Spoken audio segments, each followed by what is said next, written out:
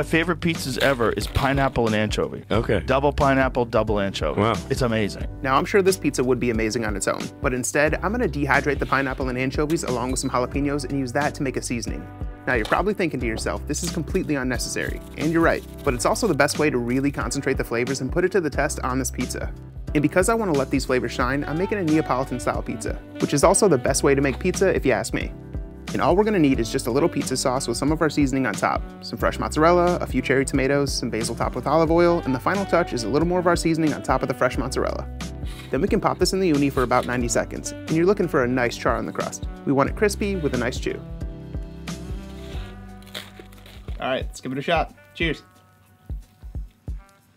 Wow, that's surprisingly really good.